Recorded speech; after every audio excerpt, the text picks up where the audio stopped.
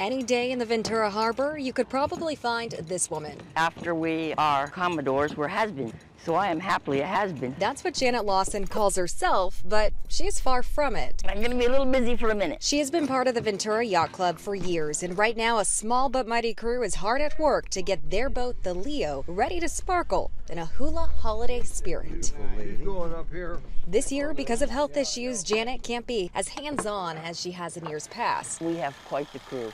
We got the best men working on this thing. But she's no less part of the process. There's a base for your Christmas tree. All right, thank you. This is a labor of love for the Ventura Harbor's annual Parade of Lights and Fireworks show. Initially, just for the fun of it. And then it became a thing every year to do it and to try to outdo the last year.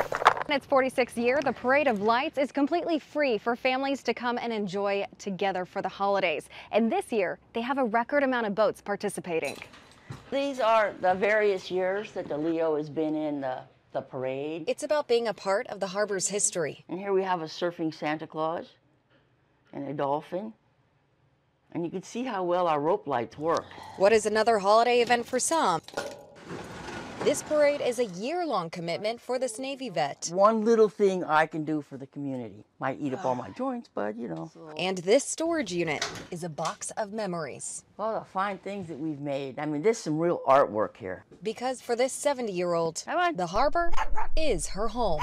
You know, when the wind howls and the boat screeches, you hear the dock lines going all night long. And there's just fabulous people around all the time. And being able to share it in this beautiful way is her Christmas gift to you. You know, like a gift to the community. You know, it's something that you can do that makes everybody happy. Lighting up the sky, the water, and the hearts who come to see it. In Ventura, Amanda Starrentino, KCAL News.